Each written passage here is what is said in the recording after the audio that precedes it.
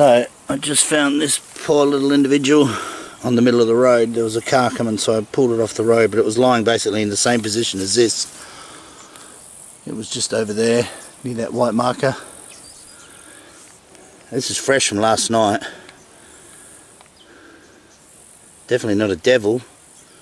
If it's a tiger quoll, that'd be interesting. Don't know that tiger quolls do this. Anybody got any evidence of tiger quolls disemboweling like this and leaving all that in the middle of the road? So another opportunistic feed in the same place where I found 3 other mutilated specimens.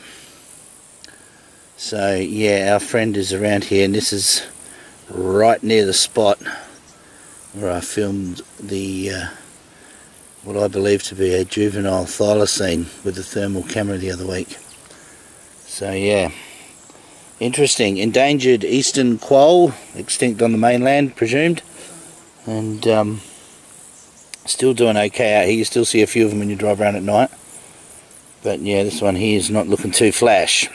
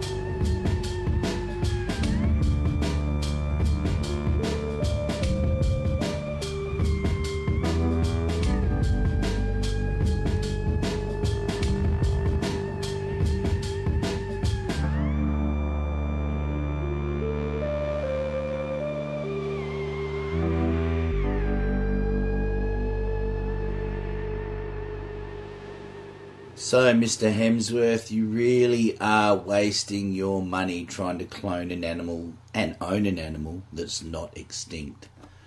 So, here's a quick explanation of the footage that you've all just looked at. Now, the place where I filmed this, I took a friend out there with me a couple of weeks ago as a scale reference.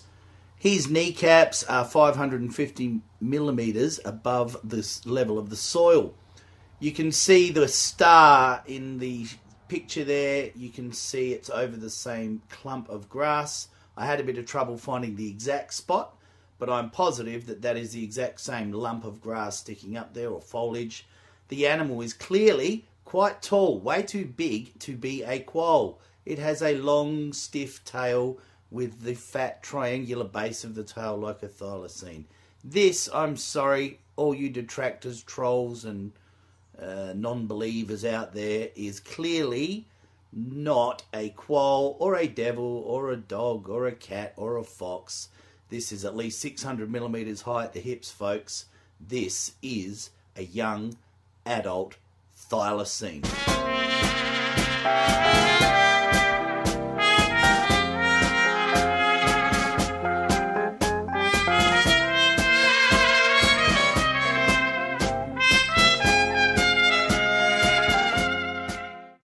Lord Brandis, thanks for your time. Yes, Brian, can I just pick you up on the salutation? That's Yes. not quite correct. I'm terribly sorry, Senator Brandis. Yes, sorry, I say it from my own point of view partly, Brian. I've got to pace myself. Yeah, no, I'm jumping the gun there. I wonder, Senator, if I could ask you about the changes you're making to the Racial Discrimination Act. Yes, Brian, you may. You're not just dog whistling here, are you? Oh, no, Brian, this is an extremely important area of law and one we said we would address when we got into office. But, Senator, you said this week that it's okay to be a bigot.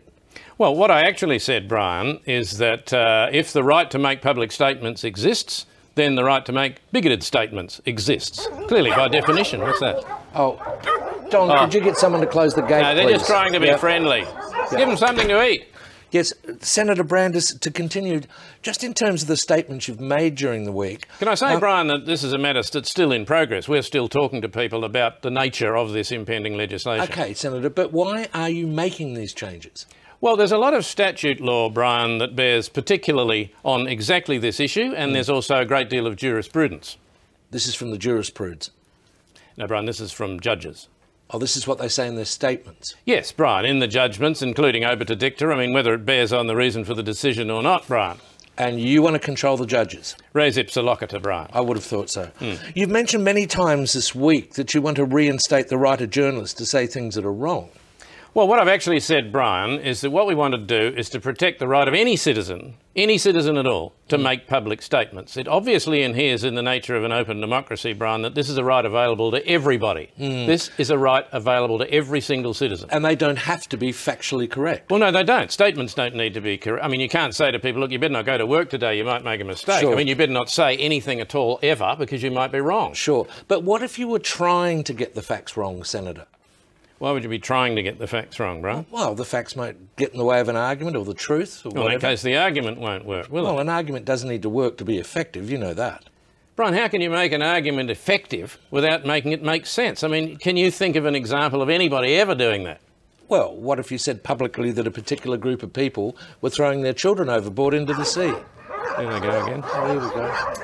Don't Give them something to eat. We'll have to wind this They just up. want I'm to sorry. feed. We might leave it there, Senator Brandis. Thanks for your time. Oh, lovely to see you, Brian, and good evening. You're going to get some flack from this, aren't you? With any luck, yeah, Brian, it's going like a beauty so far.